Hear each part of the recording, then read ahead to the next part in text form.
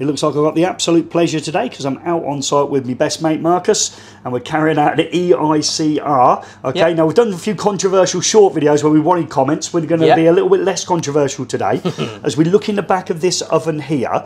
Describe how often we would carry out a test on this in EICR to prove the exposed conductive part of the oven itself is actually earthed. Yeah, so it's actually a good point to bring up, because sometimes what we'll do is we'll test at the switch itself, because not all cookers are easily accessible to remove. Maybe it's an integrated unit, or maybe it's too heavy for one of us to pull out. They've got lino, etc. We don't want to damage the floor, so we won't always pull a cooker out and actually test on the connections on the back. However, it was quite easy on this one.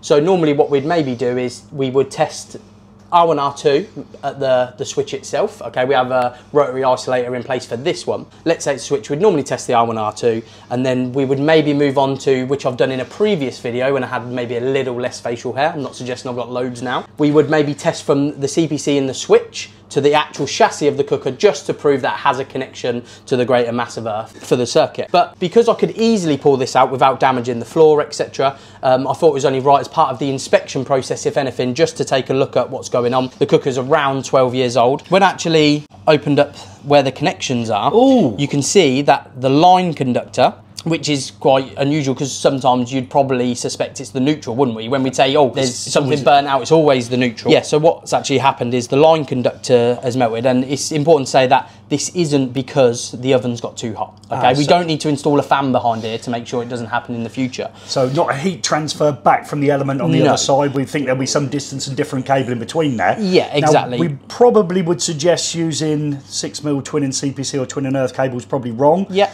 You'd probably go for a HO7, maybe. Some cookers specify HO5, HO7. Flex. But it wouldn't have changed the problem, because what has caused this problem? Yeah, so again, because it's not the heat transfer from the cooker, it's either going to be a loose connection, so under-tightened, or an over-tightened connection. Now, what I would probably suggest looking at this is probably an over-tightened. When we get a close-up, you can see that the actual connection looks like it's slightly twisted. Right. So it might have been over-tightened and slightly broken, maybe a connection where it connects onto a part of the oven, causing that to arc over time, etc., and then, yeah, cause this damage here to the cable. Or maybe they've over-tightened it and ripped the thread slightly, and of course then over time with the amount of current, this is probably, we're talking many amps in here. Yeah, exactly. And because we're in a commercial property, actually they use this oven most days, and it's on for a long periods of time. So yeah, so it could possibly come from that. So taking another look at it, if we were going to suggest a code, and we'd like people really in the comments to do it for us and maybe link to what they think on regulations, all the rest of it. Brand new ovens I've seen now with torque settings appropriate to terminations, which hopefully would overcome this with the appropriate torque screwdriver.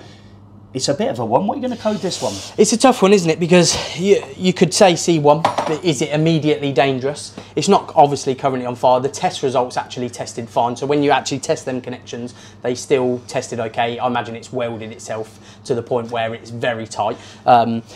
Probably going to go a C2, so it's potentially dangerous. And that really just goes by maybe looking at certain documents, code breakers, electrical safety first documents, where it talks about other things. Maybe we have a plastic consumer unit with signs of thermal damage is recommended as a C2.